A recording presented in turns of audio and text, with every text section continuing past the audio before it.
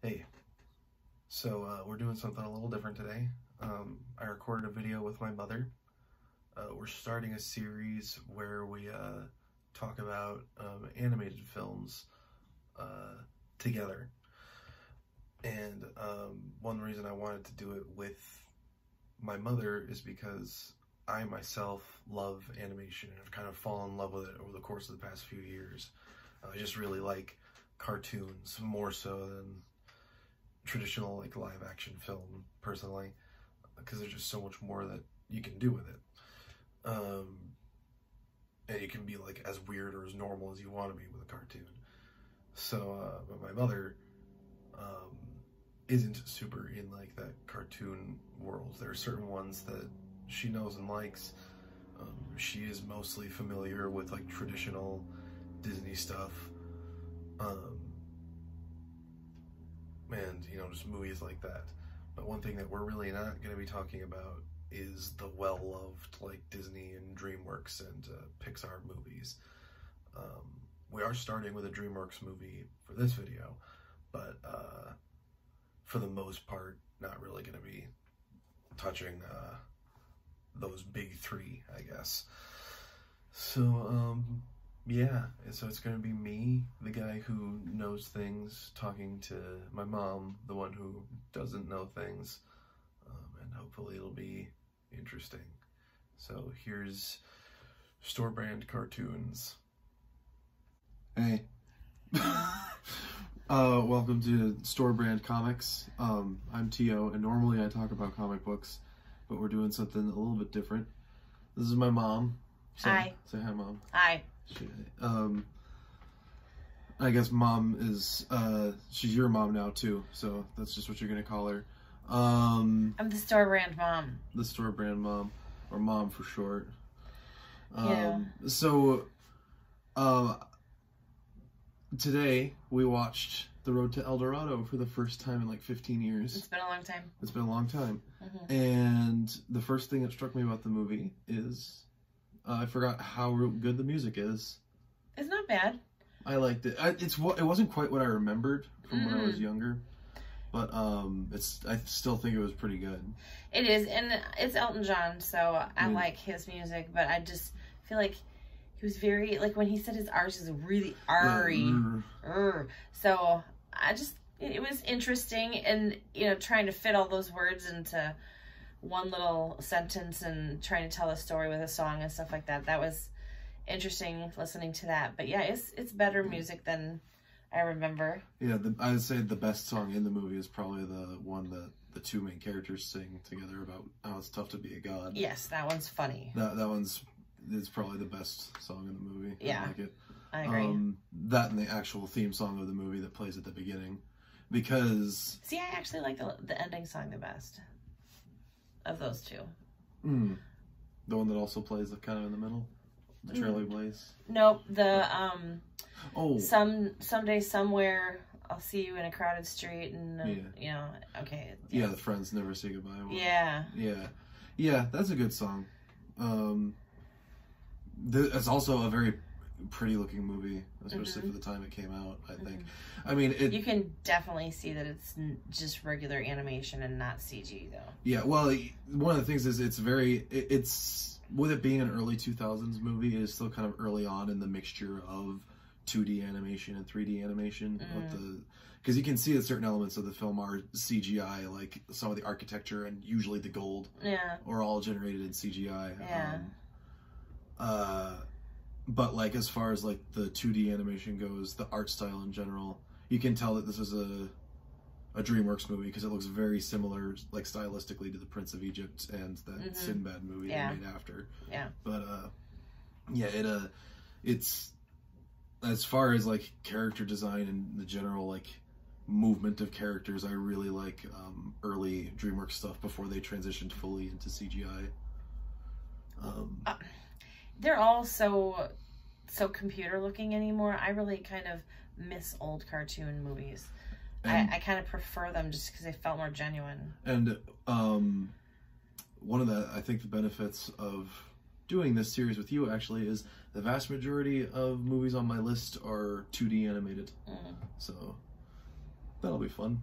Well, and as far as like the 2D animation and stuff like that, I feel like there were things that they had to overcome that they couldn't just computerize. Yeah. You know, so like you really saw the artist's talent coming out in their work because they had to. I mean, like they had to draw it. You know, there was no computer smooth over. They had to make it work. Yeah, every frame was a unique drawing, even with you know, digital coloring and art like that being done digitally. Like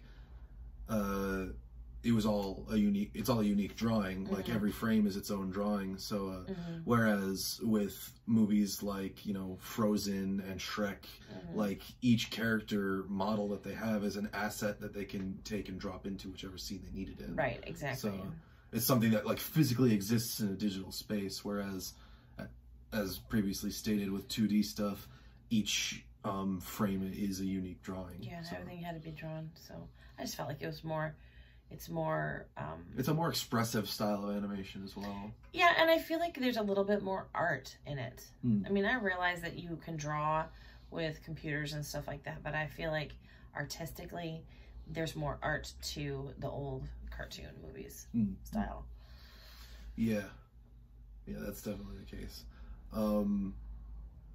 As far as voice acting goes, I feel like it was pretty well done. However... I will say, for big adventure moments, it feels like they just had Kenneth Branagh and Kevin Kline. Is that who? Yeah. It feels like they just kind of had them record one stock. Whoa. Yeah. For every time they needed to react to something big. Well, and it was bordering on campy through the whole thing. Though it is kind of a campy movie. It is kind of a campy adventure movie. However, I am going to look up that one voice actor because. I swear it's him. She's convinced that the actor who does the voice of Cortez in this movie also does the voice of Shan Yu in Mulan, though I'm pretty sure it's not the same actor. Cortez, voice actor. Did you specify what movie it's in? No. What's the name of the movie? The Road to El Dorado. The Road to El Which is a bit of an odd name for the movie, considering the fact that only about 1/3 of the movie is actually spent on the road to El Dorado. The other 2/3 are spent in El Dorado. Okay, so the slowest loading phone on the planet.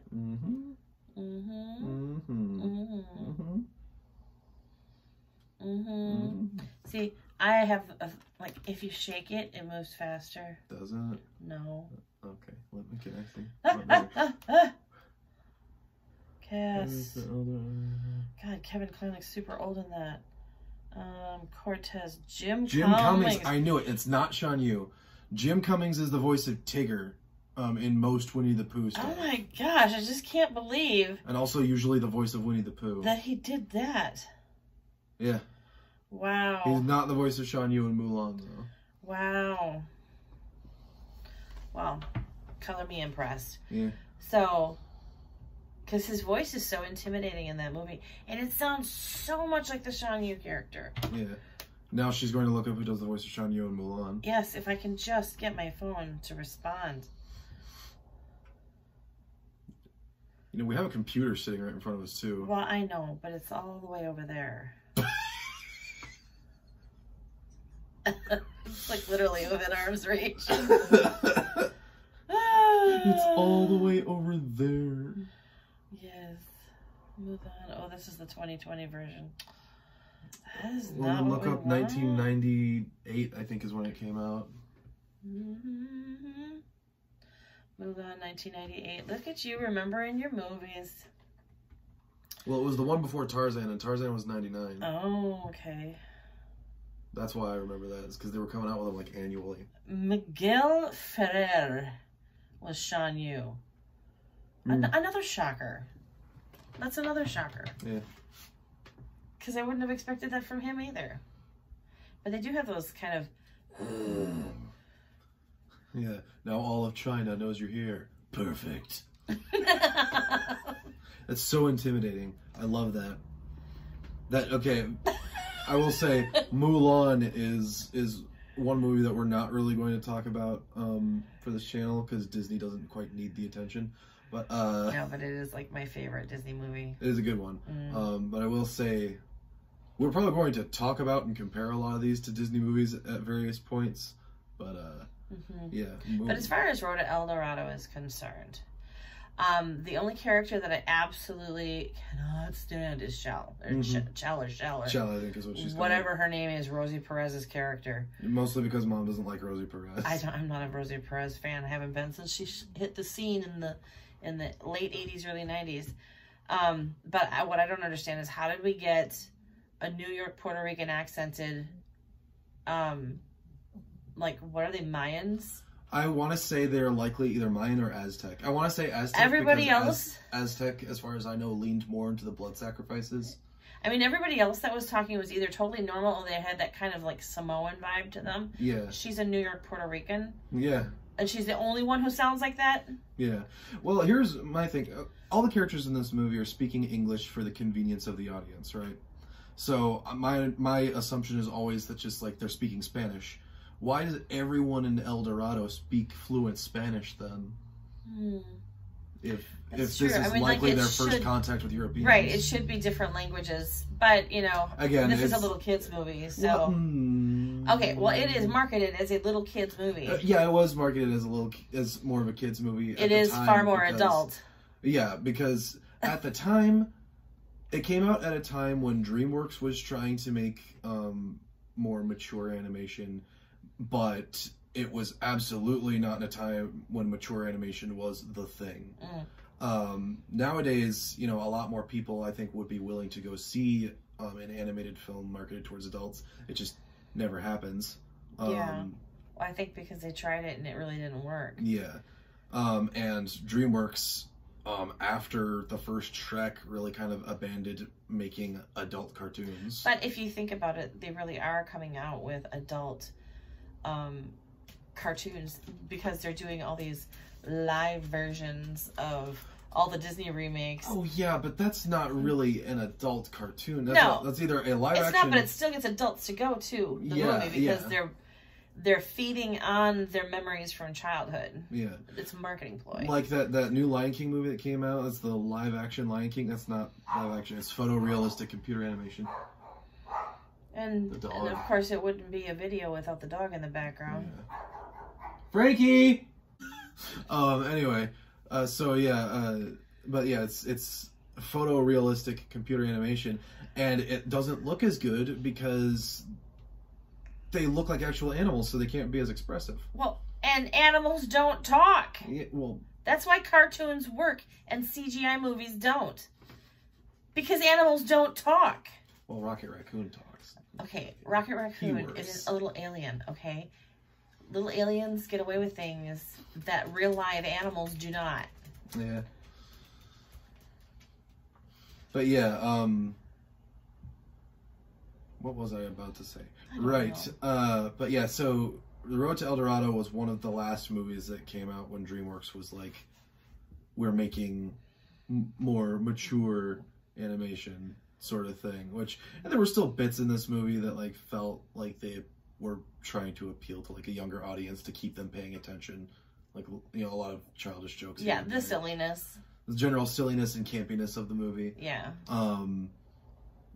And one thing I do definitely understand is I know that The Road to El Dorado isn't exactly obscure, but it's not exactly super popular either. It's got more of a cult following. Yeah, and it's at this point is pretty old. It is. And it's definitely not one of the ones that like you hear about when people talk about movies. Exactly. Like when they bring up old movies, it's always old Disney movies or old Pixar's, but not this one. Yeah. You know? And really the oldest Pixar gets is early 90s. Yeah. Or mid 90s, I want to say. So like there's not a whole lot of truly old Pixar to talk about. And really when I think of, you know, old Pixar in terms of what movies get brought up, I think of Toy Story. Like, that's like the oldest that my brain goes. Well, that's because Toy Story was their first theatrically released movie. So, I mean, there are things that they obviously worked on that are very obscure, like this one. Yeah.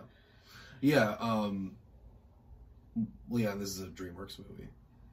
But isn't that Pixar? No. DreamWorks and Pixar aren't related. Well, see?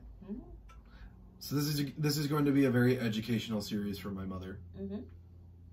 She's going to be learning about not just more about American animation. She's going to be seeing some French and Japanese stuff in there too. Yay! And at least one Brazilian movie. So, well, that's okay. I think this is gonna be a good experience for both of us. It'll be interesting. We'll see what happens. We'll see what happens. I feel like that's probably everything we have to say about The Road to El Dorado this time. Mm-hmm. If it's one that you haven't seen, or at least haven't seen for a long time, I do recommend it. It holds up pretty well. And if you haven't seen it and you want to show it to kids, just FYI, there's just a little bit of cartoon naked butt and cartoon dude butt though. Yeah, dude butt, cartoon kissing. Yeah. Other than that, there's some suggestive.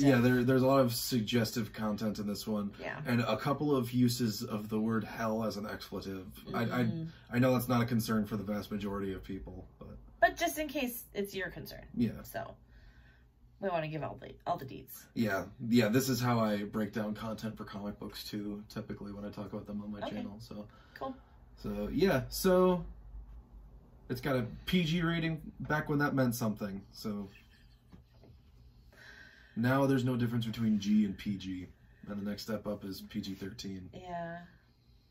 Yeah, fun. All right, cool.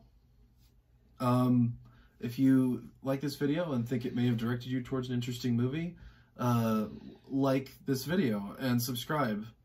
That's in order. So, yeah. Come hang out with us once a week. Yeah, once a week. Once a week? Come and hang out with us once a week. Once a week. All right, I'll see you next time. Bye.